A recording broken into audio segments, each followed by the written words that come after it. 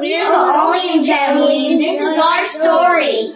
Our Father, who art in heaven, hallowed be thy name. In today's Gospel, Jesus gives us his last gift before ascending to the Father, the Holy Spirit. He tells the apostles that he's going to be sending his advocate.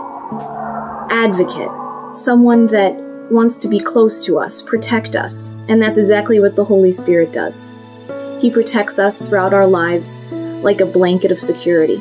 One way that we can experience the Holy Spirit in our lives is through prayer.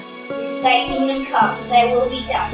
We can come closer to him every day through rote prayer, or prayer that we just say little things on our own, like, help me Jesus, I love you Jesus. Jesus, I love you.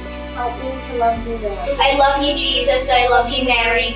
Help me to love you more. Jesus, please be with me. God bless me and God bless my whole family. By building a relationship with Jesus, we are called to be his friend.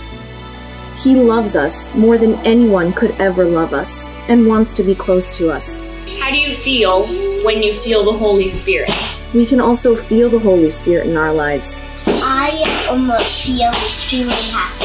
I feel a tingling sensation. How can you be close to Jesus today in your life? What kind of prayers help you to truly become closer to God? Join us in this great adventure of family at ilovemyfamily.us. And we'll meet you in the Eucharist this Sunday. And remember how truly and deeply God loves you.